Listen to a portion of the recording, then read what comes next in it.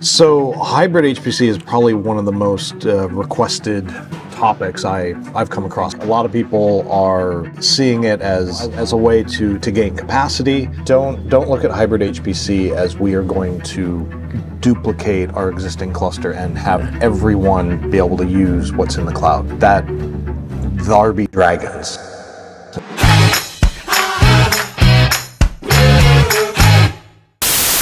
I think the summary for this talk is there are multiple areas where your understanding of your workloads, your users, and your cluster and its behavior, its day-to-day sort of diurnal cycles should help you make some decisions that will make your life immensely easier when coming to try and do a hybrid scenario.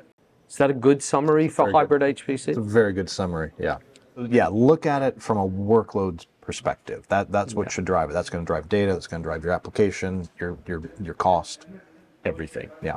So I kind of want to make sure we're on the same page in terms of a definition of hybrid, because I think a lot of people have different definitions. And this is going to be my opinion, but I think it's a good opinion.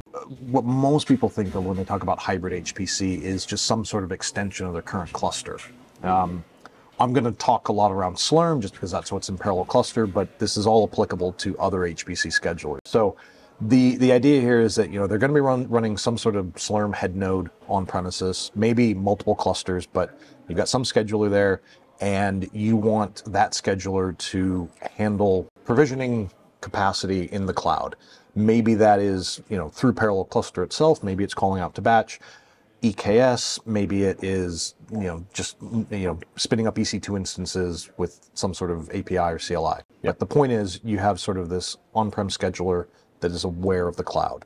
The other thing, and this is a very loaded statement, there's a lot to unpack in there, but they kind of want some sort of managed data movement. Honestly, the managed data movement, or the inability to manage the data movement, or your extraordinary skills at managing the data movement, or perhaps your unbelievably simple needs on data movement, and it could be any one of the, or a mix of all the above, that's actually probably the rate limiting factor in how easily this whole thing's going to be, right? Yeah, compute's easy, data is hard.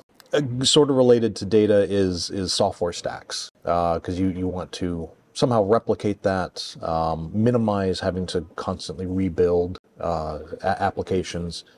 You want this to be very easy. So yeah, replicating a software. But you can contrive for software to be on two places at once with a single license manager in the middle. You can you can do some chicanery to make that work. It's data is a bit more unpredictable than that. Yeah.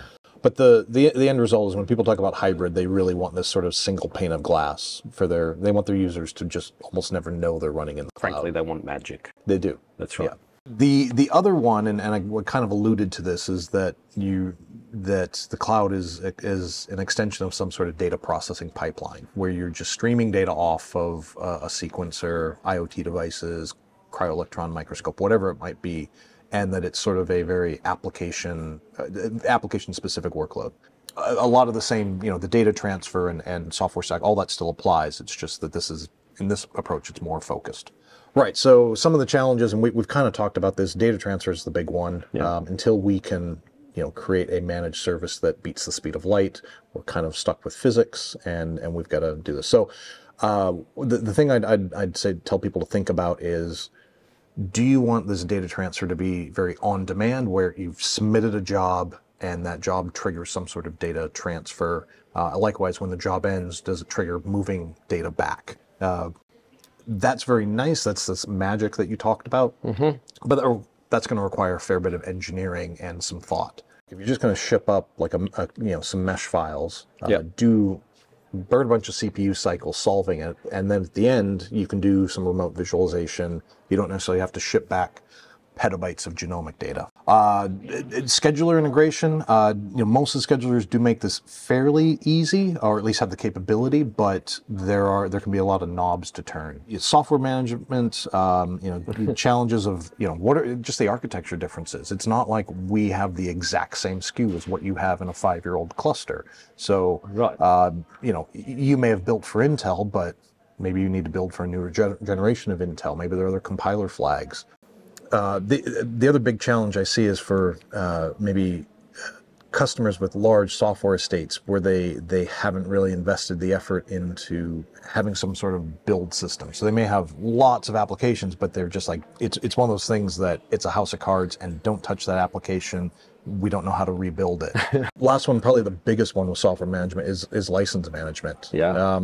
Because, I mean, the easy approach is you just split your license pool into two parts, one for the cloud, one for on-prem. But it's easy, but that's potentially quite inefficient. Right, it's inefficient. Right. You're and inflexible too. Yeah. Presumably, what we should be doing is putting in some VPNs, linking back to the home base so that the machines in the cloud can actually connect to the license server in home base and just be part of the same license pool, right? Yeah, and that's entirely possible. And we have customers running this in production.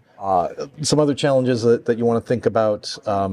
A big one is user management. So everyone just assumes that because we've got a big shared cluster on premises and we're running LDAP or Active Directory to manage that we have to duplicate that in the cloud. And I'd argue, give some consideration. Do you need to? What if you can now spin up clusters individually per user? I mean, you really could. So, yeah. And it may be one user that you need to move off your on-prem estate because he or she is outgrown it, or they've got some special needs, right? Yep. So you could find a simple path there. Yeah. And finally, cost management is probably the big one everyone asks about. So, with data transfer, do you want to archive a bunch of data in the cloud to minimize what you have to ship back? There's things to consider there.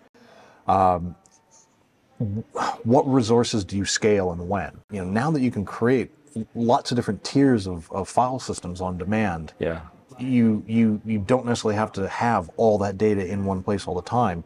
But again, you're going to have to give some thought to your data management plan and where data exists, and what do you spin up on demand to address that, and what do you keep static to make your life easy? Because doing all this automagically is going to require some engineering effort.